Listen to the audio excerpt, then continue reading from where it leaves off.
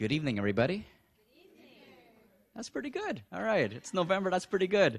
So, good. All right. So, my name is Rod-ari. I am a LMU alumnus who now serves the LMU community as the student engagement librarian. And on behalf of the entire library team, welcome. Welcome to the library and welcome to Faculty Pub Night, the November edition. So, for tonight's event, we are going to be welcoming Dr. Melody Rod-ari, Assistant Professor of Art History at LMU's College of Communication and Fine Arts.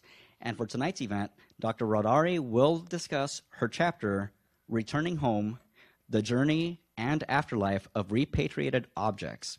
And this will be featured in the forthcoming book, Sourcing the Arts of South Asia, Culture of Collection, which will be published by the University of Florida Press. But before we formally begin tonight's program, just a few words about Faculty Pub Night. Like the name implies, Faculty Pub Night, please don't be misled. It's not for faculty only, so students, I applaud you for figuring it out. It's not for faculty only. It does say pub in it, so we do feature some classy booze, wine, and beer at the back. There is a bartender, though, so students, please do not try to be slick. Eric, our bartender, will check IDs. Won't you, Eric? Good. All right. So as you could already tell, the format for Faculty Pub Night is totally chill. So at any point, if you want to grab some food and drink, please do so at your leisure. Another thing about Faculty Pub Night is that we are going to be collecting feedback too. So on your seats, you should see a form like this that's being modeled by our Dean of the Library, Chris Brancalini. Thank you, Dean Brancalini. So please let us know your thoughts, let us know how to improve, or just remind us about how wonderful we are, please. Otherwise, at the end of the event, my library outreach buddy, John with the camera, the paparazzi, will be swiping you in for Leo credit if you want to swipe in on Leo, okay? So without further ado, I'm going to introduce one of my LMU favorites, Dr. Elaine Walker, Assistant Dean from the College of Communication and Fine Arts. Dr. Walker. Thank you. It is my great pleasure to say good evening to everyone and to introduce to you and present to others my friend and colleague, Professor Rod-ari. I will mention some of her professional accomplishments because she is awesome. And she's done a lot of wonderful things that you can look up more in detail. And then I'm going to speak from my heart and tell you who she is to me and why tonight is so important. And for her to allow me to share or ask me to share in this way means a lot. Thank you, Melody. In addition to being assistant professor, our speaker tonight is an editor, a former curator, assistant curator of Asian art. She earned her doctorate from UCLA, and there she minored in Chinese art history. She is the recipient of 17 awards, fellowships, and grants. Published scholar, writer, historian, panelist, public speaker. She has presented 16 conference papers, probably more by now. She has extensive museum experience, has worked on gorgeous exhibitions. She's done archaeological field work and over a decade of service. She speaks 6 languages, varying degrees of fluency, but how many of us speak more than 2? So that's the professional side, and now the personal side. I met Professor Rod-ari, or Melody, about 3 years ago. It seems like we've known each other a long time, or it feels that way to me, because she makes me feel so comfortable when I'm around her. In 2016, at the invitation of our dean who made this possible, both Melody and I traveled as CFA, or College of Communication and Fine Arts representatives, along with a group of 8 LMU educational ambassadors to China. That's a long trip. She sat near me on the plane. I slept most of the way there because I took something to help with dizziness. But once we got there, I was able to learn from her. She is so knowledgeable about art, and she made some of the pieces come alive for me in ways that I never could have gotten in any other way unless I had, a personal tutor. that I could ask questions of, or I watched what interested her. I watched where she went. She's very physically fit, so she sort of out-climbed, out-walked almost all of us. But again, her quiet, professional, learned way kind of gave our group a sense of history that I just don't think we could have appreciated unless we had Melody there. Not even someone like Melody, but I believe Melody. And I thank you again for the way that you just subtly and quietly led us without trying to. You're a natural leader, and it came across as we toured and learned more about the sites that we visited. I will say, so that we can hear from her, that in addition to the knowledge that she has in her discipline, she's fun. She was so much fun to hang out with. She and I talked about everything from children to family life, what it is to be a wife and mother. We talked about our kids in particular, buying homes, our faiths, world travel, family life, and family life in a very particular way. She and I both share a humor about our relationships with our mothers. And we both have extraordinary mothers, but we have these interesting stories that across cultures, what do you know? Folk are folk. And we talked about what it means to be women in higher education and women of color in our world today. For me and for many of you, Melody is a treasure. She is gifted. She's down to earth. She is a beautiful soul. Ladies and gentlemen, Melody Rod-ari.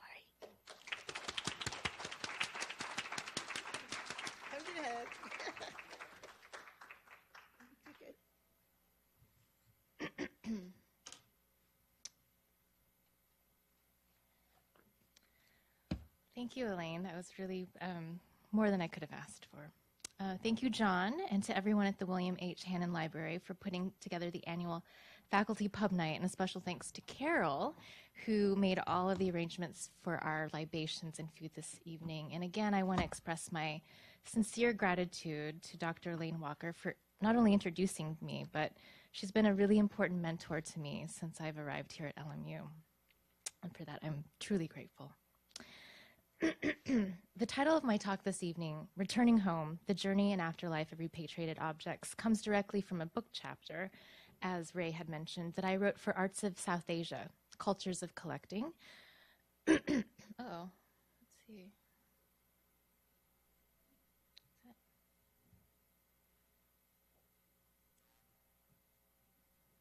Something happened?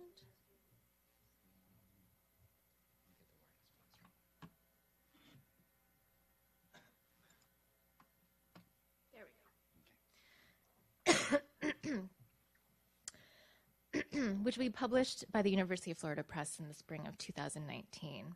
Much of this talk will be centered on the research that came out of this project. However, I will end the talk with a discussion of my more recent thoughts on issues of art repatriation since I first wrote this essay in 2016. The ability of humans to make art is among one of the traits that distinguishes us from other species, and our desire to collect it and display it dates back many millennia, which is accounted for both in texts and in the visual record. Perhaps one of the earliest known examples of the idea of the museum as a space for the display of art and artifacts dates back to 1158 BCE, when the Elamite king Shushrak-Nahute took with him the spoils of victory in Babylon and exhibited them as part of his royal collection in Susa. His collection included the Akkadian stele of Narasim, which you see here, which is now housed at the Musée du Louvre in Paris. Much like King Shushrak-Nahute's collection in Susa, the modern museum, especially that of the Encyclopedic Museum, has its roots in the colonial and imperial enterprise of mostly Western empires, which sought to display their influence and bounty of their conquests. Today, museums serve many functions. They are repositories and caretakers of art and artifacts. They are places of education, in addition to serving as spaces for entertainment. According to the International Council on Museums, otherwise known as ICOM, quote, a nonprofit permanent institution in the service of society. It is and its development. It's open to the public, which acquires, conserves, researches, communicates, and exhibits the tangible and intangible heritage of humanity and its environment for the purposes of education, study, and enjoyment, unquote. Many of the Western world's great museums are members of ICOM, subscribing to the codes of ethics, and thus serve as spaces for the protection of our collective human history and education and enjoyment of those who cross their thresholds. However, museums have increasingly seen their institutions serve as spaces of contested histories, with calls for the repatriation of objects from their collections.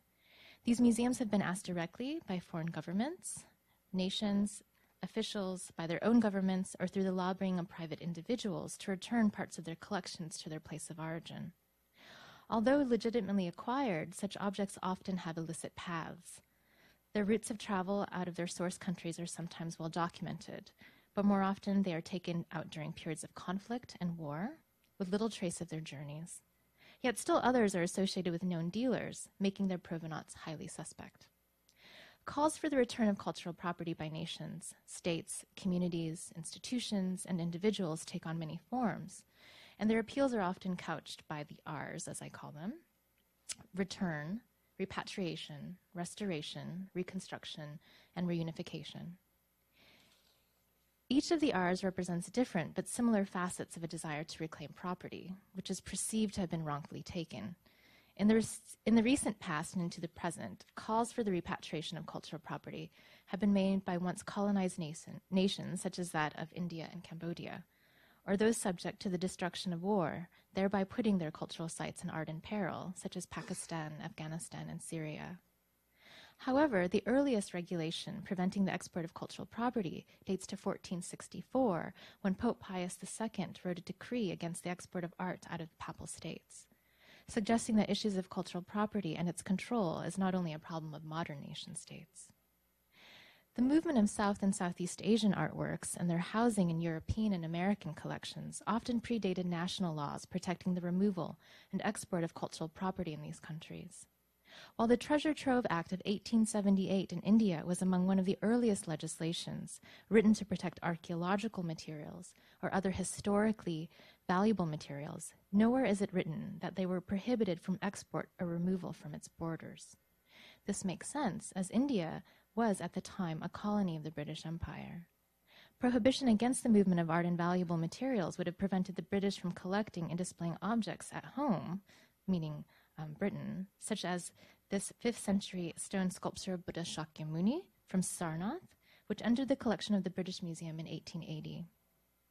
And the Koh-i-Noor diamond, which was gifted by representatives of the East India Company to Queen Victoria in 1850. You can see that she's wearing it here. After the fall of the state of Punjab in 1849. The diamond was later prominently inset to jewelry worn by Queen Victoria and later placed at the center of the royal crown worn by Queens Alexandra, Mary, and Elizabeth, and is now housed in the Tower of London. These two objects reflect similar but very different imperial agendas. The removal of the Gupta period Buddhist sculpture reflected a curiosity and desire to document the religions and cultures of their new colony and its subjects, whereas the Koh-i-Noor diamond, long an object of imperial authority and legitimacy in South Asia, was a symbol of the bonds of union within the British Empire and ultimately Britain's authority and India's subjugation. It was not until the Antiquities Export Control Act of 1947 that legislation had been put in place explicating regulation over the export of antiquities. While the 1947 Act coincided with the independence of India, the Act was enacted several months prior to the Indian Independence Act of 1947 of July 18th, when Parliament in Britain officially partitioned British India. This 1947 Act was later repealed and replaced by the Antiquities and Treasures Act of 1972, which included control over movable cultural property consisting of antiquities and art treasures. The 1972 Act, which continues to be augmented and is still in force today, also regulates the export of antiquities and art treasures in order to prevent smuggling and fraudulent dealings in these materials. Such laws came into place because it had become very apparent that the cultural property of India was in danger, as the scale of objects leaving the country in the 1960s and the 1970s had become unprecedented because the prices European and American collectors were willing to pay reached as high as 6 and 7 figures, and that's in US dollars. In Southeast Asia in particular, and right now we're focusing on Cambodia, regulation protecting historic sites also appeared during colonial-occupied years. When Siam, now Thailand, ceded control of Cambodia to France in 1907, the March 23rd Treaty of 1907 was signed. The 1907 treaty ensured that the provinces of Battambang, Sisopan, and Siem Reap were returned to Cambodia, then a colony of France. These provinces, particularly Siem Reap, which is the site of the Great Angkorian Empire, are rich with art and architecture. While the 1907 treaty does not have specific language regulating against the export of cultural property, it was put to use to this effect during the colonial period. In 1927, André Malraux, who would become the first French Minister of Cultural Affairs in 1959, was arrested in France when he tried to import sculptures from the 10th century Hindu temple of Bantai Srey, which you see here. His goal was to sell the sculptures to collectors and museums in France. In his defense, Malraux argued that the temple had been renuli, or abandoned property, and thus belonged to no one. Moreover, he argued the objects had been lost, and thus, by recirculating them, he was in fact rescuing them. In the end, Malraux was sentenced to imprisonment for 1 year and prohibited from entering certain areas for 8 months. The sculptures that he had removed from Bantai Srey were restored to the temple within a year. So all of this didn't prevent him from becoming the French Minister of Cultural Affairs in 1959, obviously. While this particular case resulted in France using its judicial powers to protect the cultural property of Cambodia, it did not prevent the continued destruction and removal of objects from other important cultural sites. The collection at the Musée Guimet in France, or in Paris rather, is a testament to the collecting of Cambodian art by private individuals and French authorities during the colonial period. The museum was founded by Émile Guimet in 1879, who was encouraged by the French government to learn the religions of the Far East. As part of his education, he traveled to Asia and brought back with him artworks, which ultimately became part of his museum. The museum's collection also includes works of art that were sponsored by French expeditions. So these were expeditions that were sponsored by the government.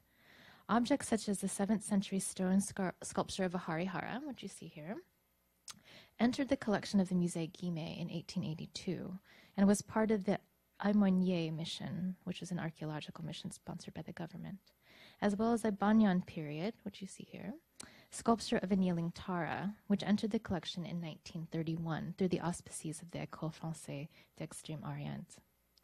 Today, the collection of Khmer art at the Musée Guimet represents the finest of its kind outside of Cambodia. Unlike India, Cambodia did not formally implement legislation dedicated exclusively to cultural property and cultural heritage in its exports until 1996, 43 years after its independence from France in 1953.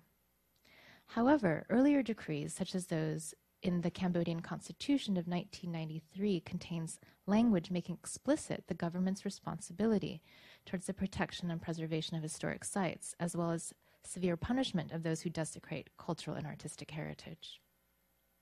Cambodia was, however, an early adopter of the UNESCO Convention on the means of prohibiting and preventing the illicit import, export, and transfer of ownership of cultural property, which was written in 1970. Cambodia ratified this in 1972. The ratification of the convention was to a certain degree self-executing and thus did not result in the implementation of legislation. So just as a note, the U.S. did not formalize any sort of legislation protecting cultural property until 1983. So Cambodia was one of the earlier adopters. This was likely the result of many factors. Most obvious was Cambodia's rule at the time by the Khmer Rouge.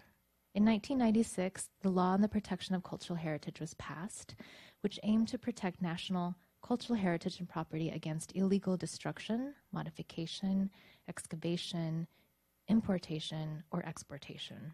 Furthermore, the law placed cultural heritage and property under national ownership. In 2002, the 1996 law was augmented by the sub-decree of respecting implementation of cultural heritage protection, which focused on regulating the trade in cultural property and its export and control. Nations such as India and Cambodia continue to refine their laws in order to protect their cultural property from leaving their borders. The sale and collection of ancient art does not appear to subside, as recent international art fairs demonstrate. Projected, what you'll see is a list of some of the most high-profile South and Southeast Asian repatriation cases which resulted in the return of cultural property. And so I've focused on South and Southeast Asia because these are my areas of expertise. When known, their current locations are also indicated. Please note that this is not an exhaustive list and is represented mostly by works of art that I discussed in full in my book chapter, and that it's partially discussed in this talk. And you'll see that most of these objects have been returned to European and American institutions and corporations. What I have found, though, that there are certain patterns of what is collected, what is returned, and what I also found was that there's a marked decline of high-profile repatriation cases in the late 90s and in the early 2000s between European and American institutions and between South and Southeast Asian institutions. So these are more recent returns. So what I'm going to do now is I'm going to focus on two case studies. In my book chapter, I examine more case studies, but for this talk, we're just going to look at one Indian example and one Cambodian example. And I'll begin with the Indian example first. In October 2011, Subhash Kapoor, the well-known art dealer and owner of the Art of the Past Gallery in Manhattan, was arrested on charges of theft and smuggling of antiquities. His arrest was the conclusion of 3 years of investigation into his dealings by the Division of Homeland Security Investigations, U.S. Immigration and Customs Enforcement.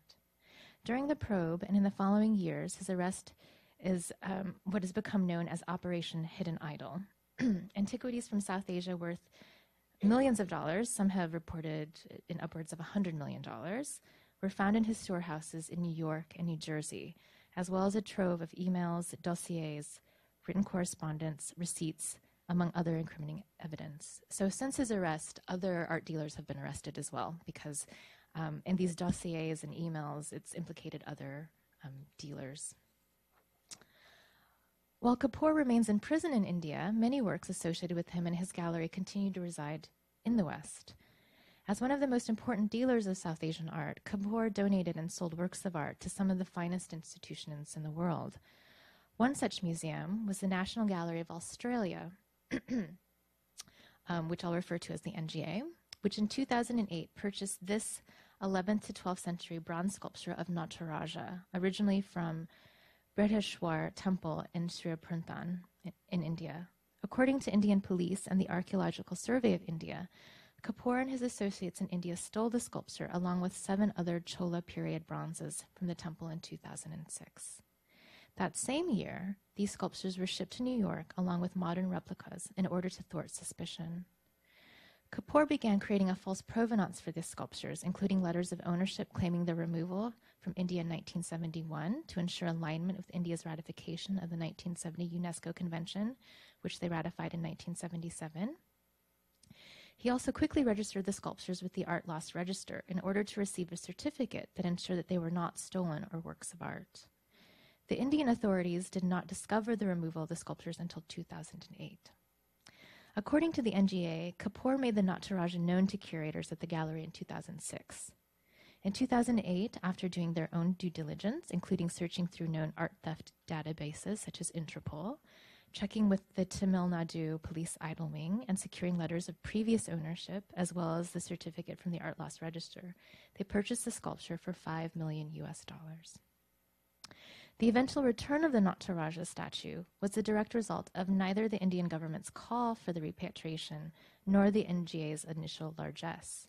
Instead, much of the sleuthing and public pressure for the return of the sculpture came from private individuals and media outlets, including Vijay Kumar, who you see there, a self-proclaimed art enthusiast who runs a website called the Indian Pride Project, and Jason Felch, who runs the website Chasing Aphrodite. Some of you may know that he used to be a reporter at the LA Times, and he wrote the book Chasing Aphrodite, which talks about issues of collecting at local institutions here, such as the Getty Villa. In 2013, both Kumar and Felch made materials on the Nataraja available to anyone who had access to the internet. These included photos taken by the New York Police Department from Kapoor's home, which showed the icon in a contemporary home in India, as well as photos dated to 1994 of the sculpture archived at the French Institute of Pondicherry, proving that it did not leave India in 1971, as Kapoor had claimed and as the NGA had maintained. Public pressure and the terrible publicity incurred by the NGA eventually led to the return of the sculpture to India. And on September 4th, 2014, in New Delhi, the Australian Prime Minister Tony Abbott handed over to the Indian Prime Minister Narendra Modi the Nataraja, along with another Chola period sculpture once in the collection of the Art Gallery of New South Wales. When local villagers in Sri Purantan learned of the sculpture's return, the community chimed in on how the icon should be restored. A Mr. Ulagantan, a villager and the district secretary of the Communist Party of India, said, quote, "We will feel doubly happy if the idol is returned to the temple," unquote. And one should note that these sculptures are of Hindu deities, and India is primarily a Hindu worshipping population.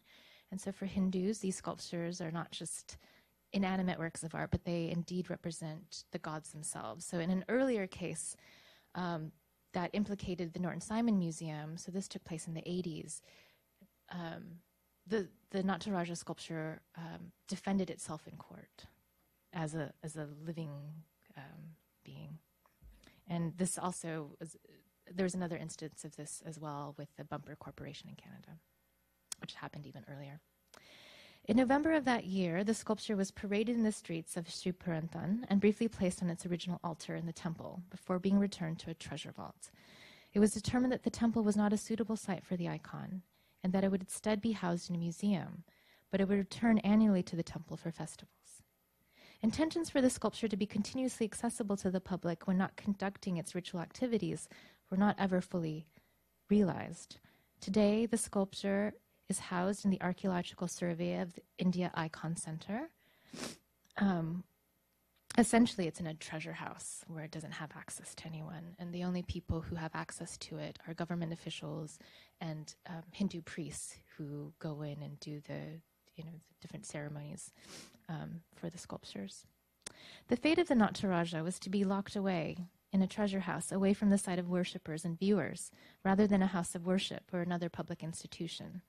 Very few repatriated artworks from India have been permanently returned to the original sites or to spaces accessible to the public. This includes some 200 objects linked to Kapoor that were returned to the Indian government on June 6, 2016. According to sources at the Indian Ministry of Culture, quote, "Now the problem is, if we get these antique idols back to India, where will we keep them? We can't dump them randomly at museums, as many of them have high religious value. And on the other hand, if we reinstall them at the temples or other places where they used to be, who will take care of the security of these items?" Unquote. So this continues to be the fate of these objects. So now we're going to, sorry, I must have clicked on a little too soon. We're going to move on to case study number 2, and these are the Prasachen Temple sculptures in Cambodia. So just months before the arrest of Subhash Kapoor in 2011, Sotheby's and other auction houses were preparing for Asia Week.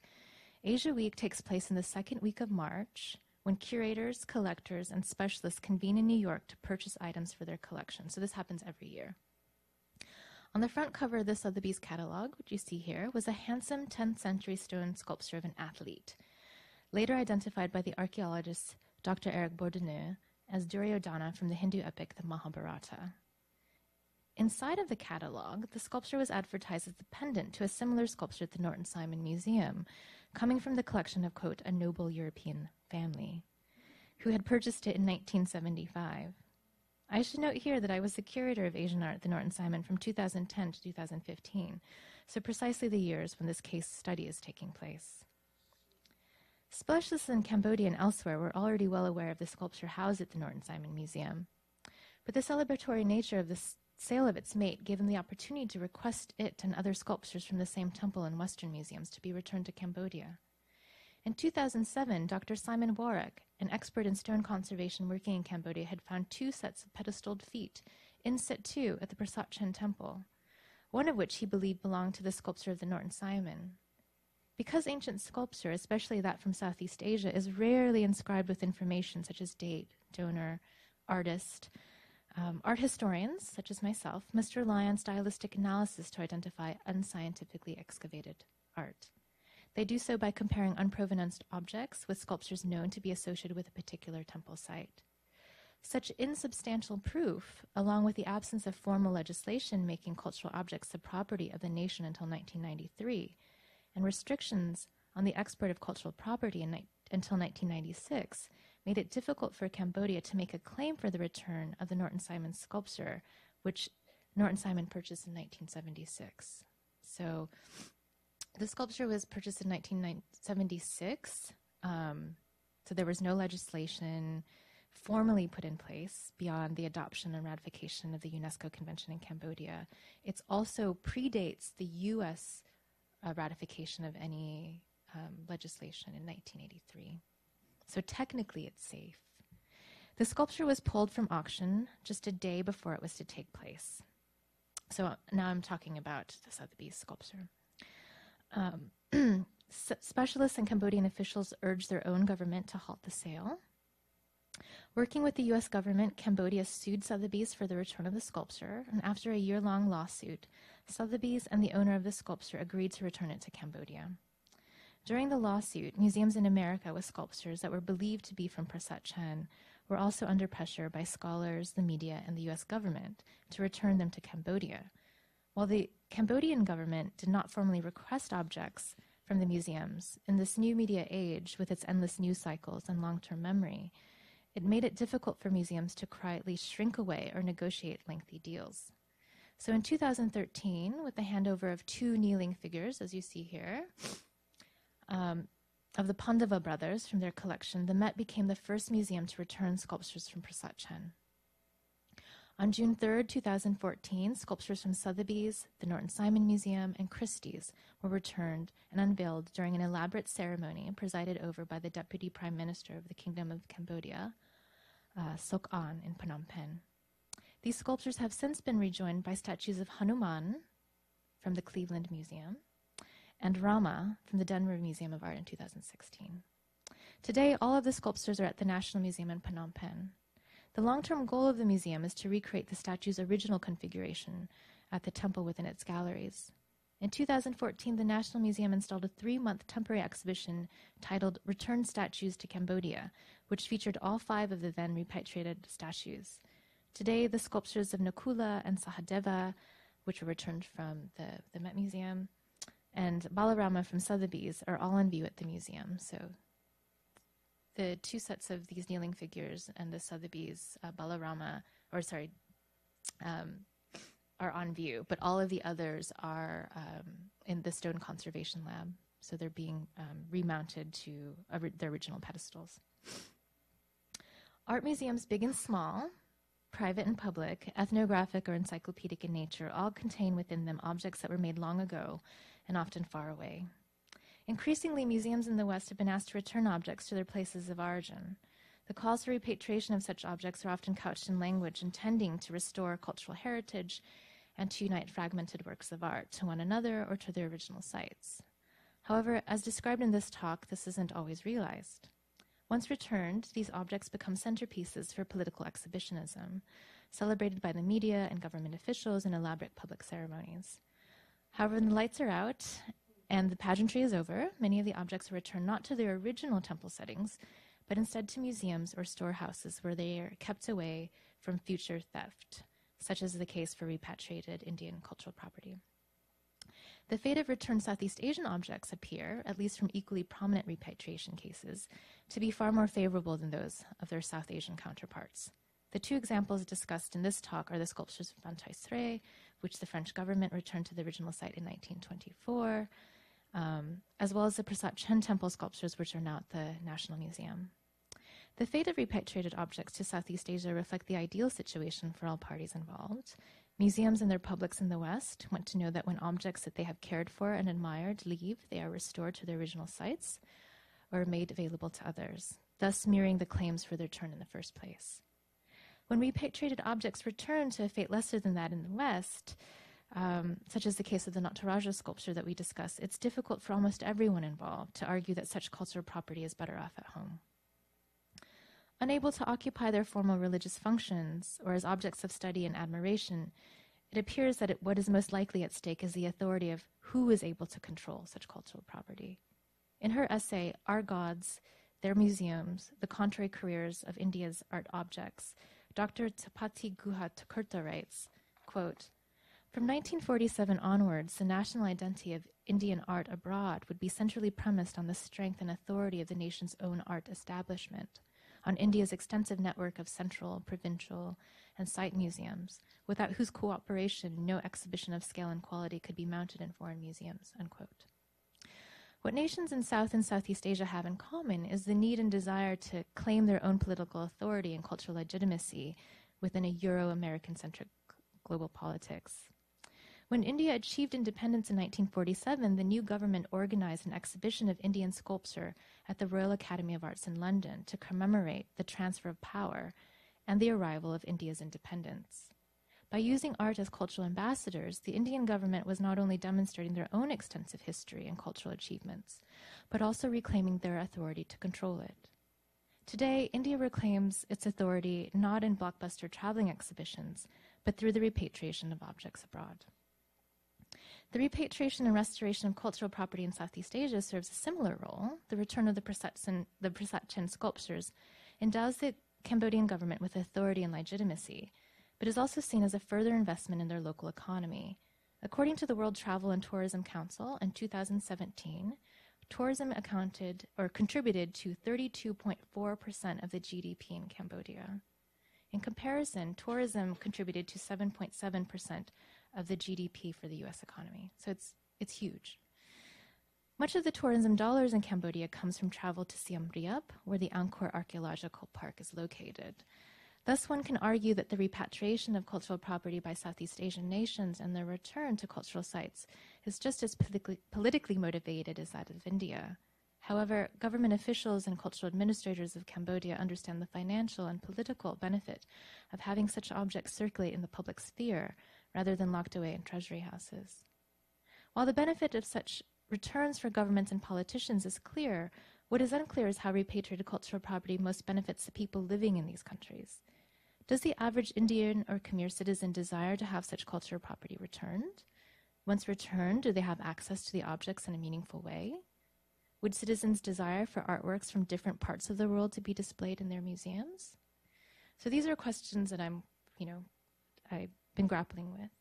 And having worked on and researched issues related to cultural property repatriation for the last several years, I've become increasingly discouraged as I continue to see and to read and to take part in the same discussions that have plagued us for many generations.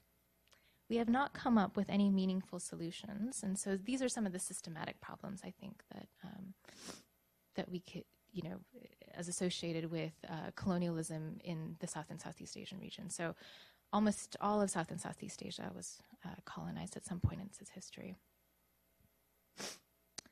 The reason why we haven't come up with any meaningful solutions is because each party, each institution, each nation have their own interests and agendas, which are rarely ever aligned.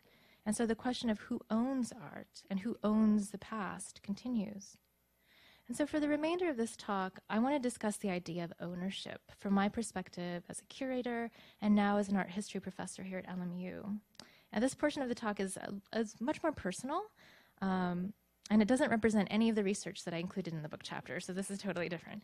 Instead, I presented portions of this at the National University of Singapore this past summer to a group of curators and directors for museums throughout Southeast Asia, which was sponsored by the Freer-Sackler Museum and SOAS at the University of London. As I had previously mentioned, I was the curator of Asian art at the Norton Simon Museum. I was there during the years that the Bhima sculpture from Prasat-chen Temple was repatriated to Cambodia. And what I can tell you, so just so you remember what it looks like, what I can tell you that while I was the curator at the museum, I fully understood the reasons why the sculpture should be returned to Cambodia, and I fully supported its return. However, even I was shocked by the sadness that I experienced in the loss of the sculpture from the museum's galleries. As a curator, one of your many jobs is to be a storyteller. On a professional level, the loss of the Bhima sculpture made it difficult for me, as a then curator at the Norton Simon Museum, to tell a story of the development and history of Khmer art, because the sculpture represented a unique period in which freestanding sculpture was both dynamic in its execution and also its narrative possibilities. On a personal level, I knew that the loss of the sculpture from the galleries would have an impact on the museum's visitors, who may never have the opportunity to visit Cambodia and discover its rich artistic heritage, and who know little about Cambodia outside of the single paragraph in their high school textbooks, which talk about the Khmer Rouge. But it also made me think of the Cambodian diaspora in the greater Los Angeles area, which makes up roughly 15% of the total Khmer population in the U.S. Now, that number is larger if we consider the state of California, where the Khmer population represents 24% of the total Khmer population in the U.S. overall. And I say this as a child growing up, my parents conveyed very little to me of my Thai culture, of my Thai heritage. And there are a number of reasons for this, one of which is because I grew up in a very homogeneous Iowa. But I remember seeing Thai sculptures and paintings at the Art Institute in Chicago for the first time and being fascinated by their beauty and really proud to see them alongside masterpieces of Western art. It was this and other similar experiences which led me to my eventual study of Thai art and why I'm here today.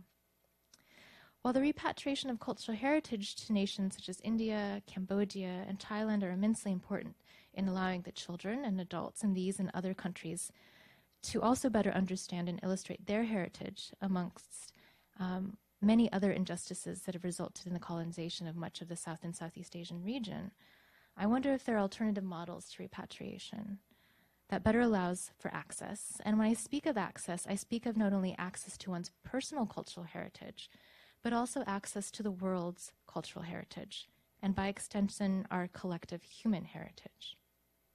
I've also begun thinking about how such alternative models may reflect a growing generational shift towards a sharing economy, which we are beginning to see with greater prevalence.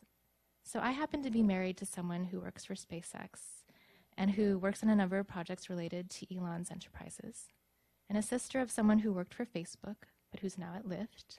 So all three of these corporations and their industries fall under the category of disruptive innovation. In my household, we often discuss how transportation, both terrestrial and interplanetary, will look in our lifetime and that of my sons. If I'm to believe my husband and brother, in my son's lifetime, ownership of a car will no longer have the same value as it does today. It will not be equated with freedom of movement, prestige of ownership, etc. Instead, what we are seeing with increased usage of ride shares and the eventual streamlining of autonomous vehicles is that we will be moving towards a shared, albeit incredibly corporatized economy. As historians, we know that generational shifts in industry and technology do affect what we do as historians, because it affects the creation of art and the movement of art. Its impact may not be as great as those in other fields, but it still impacts us. For example, the digital age, which some argue would be the demise of the museum and visitor engagement. Because why would someone go to a museum if they can see the same thing from every angle, zoomed in, zoomed out, from the comfort of their computer or phone? However, one may argue that the digitization of museum collections have made the experience of the original all that much more important and exclusive.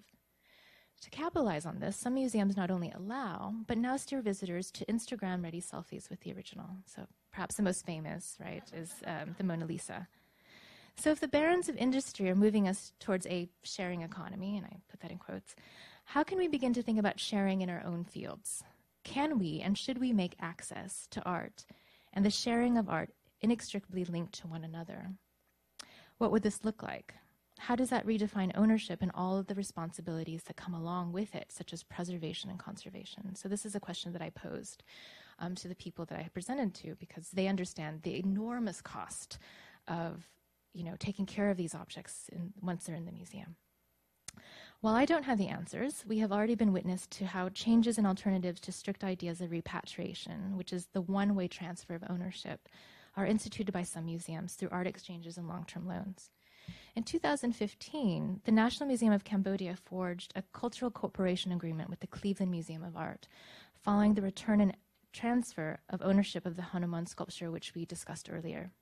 Quote, the agreement allowed for exceptional works of art to be lent for exhibition at the Cleveland Museum of Art in order to promote knowledge and appreciation of Cambodia's cultural heritage, unquote. What resulted was an exhibition entitled Beyond Angkor, an imposing relief sculptural travels from Cambodia to Cleveland. The exhibition featured a section of bas-relief of a 10-armed Lokaveshvara from Banteshmar Temple. In another example, the exhibition Angkor, which you see here, exploring Cambodia's sacred city at the Asian Civilization Museum in Singapore, brought works from the Musée Guimet collected during France's colonization of Cambodia to Singapore. Now, the first exhibition that we just briefly discussed in Cleveland saw the return of an important sculpture to Cambodia while allowing visitors of the Cleveland Museum to continue to learn about Khmer art and culture through loans. The second example allows for the short-term return of Angkor period objects to the region of Southeast Asia. But what would an exhibition where masterpieces of Western art and the world's art history from European and American encyclopedic museums to former colonies look like?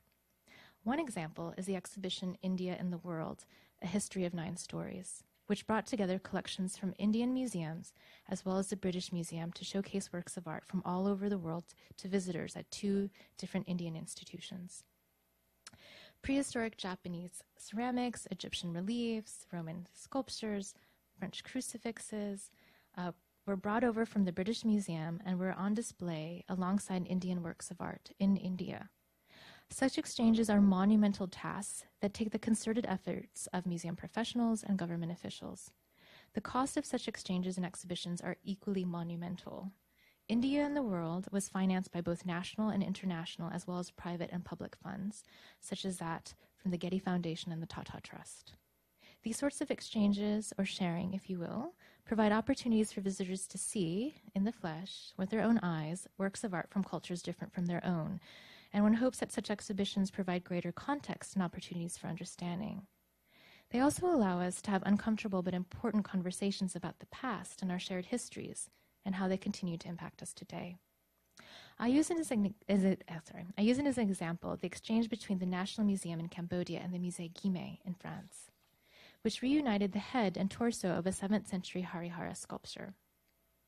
By reuniting the head, which was at the Guimet collection for 130 years, so this head was in Paris for 130 years, with the torso in Cambodia, it allows the National Museum to have an important conversation about past and current inequalities that were and can still be experienced to this day owing to France's colonization of the nation. In exchange, the Musée Guimet received a loan of sculptural fragments to a 10th century image of Uma.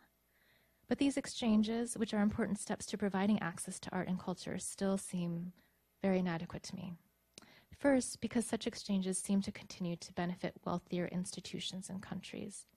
And second, while citizens from source countries, such as India and Cambodia, are given access to items lost, looted, and acquired during occupation, what about those same citizens' access to the world's cultural heritage? In other words, why is it that we have access from art around the world in Los Angeles, but my niece, Frank, in Bangkok does not? So if you go to the museums in Thailand, right, it's Thai art. There isn't art from other countries. And this is true for most other nations as well. It's important to note here, for those of you who don't already know it, but encyclopedic museums exist primarily in the West. Such institutions have had hundreds of years to collect art through purchase, patronage, and through pillage. It would take tremendous amounts of money to be able to put together a new world-class encyclopedic museum because works of art, particularly those that have become part of the canon, are so expensive to buy. So I use these 2 paintings by Leonardo da Vinci as examples. So if a museum were to try to do this, they would, so for example, if the Mona Lisa were to come on market, its estimated value would be $800 million, all right? And this painting of Salvator Mundi recently sold last year for over $450 million. I think we can all agree that communities and people around the world are becoming increasingly interconnected by Facebook, by global supply and production chains, but we also seem to be dividing into our tribes, into our nations. I say this during a time when some of our world's leaders have been calling for isolationism and protectionism in the face of demographic, industrial, technological, and climate change. among other things. One way that we as art historians, as teachers, as curators, as students, and as advocates of art can combat such protectionism, I think, is to consider how we make art more accessible. And please don't think that I'm calling for the end of repatriation, because I'm not. I'm just wondering how we can better leverage the past for a different kind of future. I understand that sharing is hard. I discuss it daily with my 5-year-old son. I also understand that the cost of loans and exchanges are astronomical, and that every time you move a work of art, you're compromising it. But what I hope to have demonstrated with the aforementioned exhibitions is that it's possible to create opportunities for access. My hope is that the exhibitions like India in the World and the reunion and exchange of art between the National Museum in Phnom Penh and the Musée Guimet is that they become the norm and not the exception. But this will require everyone to understand and believe in a shared human history. At this moment in time, it kind of feels like a pipe dream. But I watched my husband and his company fail, crash, blow up several rockets until they finally set one up into outer space and had it return upright on a barge in the middle of the Atlantic Ocean. So while it's true that what we do is not rocket science, it's in fact much more complicated and difficult because humans are incredibly complicated and can be incredibly difficult. Thank you.